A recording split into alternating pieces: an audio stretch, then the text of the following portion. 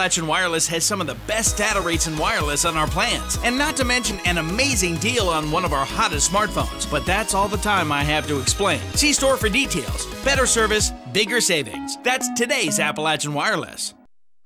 On the softball side of things, the Pikeville Lady Panthers hit the road this morning for Owensboro, Kentucky, as they prep for pool play in the state All-A softball tournament.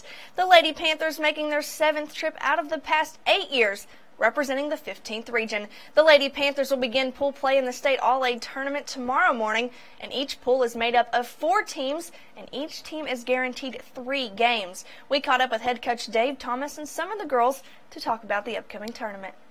We're excited about our trip. It'll be 7 out of 8 years, so it'll be again an exciting long trip to Owensboro. But we're excited about the opportunity to play for a state championship. I'm really excited. I think being a senior this year makes it a little different and more emotional.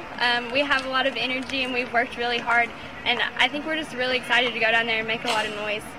I feel like we're all pretty prepared. We've been there a couple times, so we have a feeling of the teams, and we've grown more as a team together. Feel good about our team. We've been playing really well as of late. However, the rain's got us lately. We haven't got to play as many games as we'd like to, but we have been playing well. We're scoring a lot of runs. We're getting good pitching from Erica Kahn, our senior leader, and we're making plays in the infield and outfield. So we're excited about our opportunities and go down there and let the chips fall where they may. The Panthers begin pool play tomorrow morning at 9 a.m. against Williamstown, and then at 12:30 against Whitefield Academy.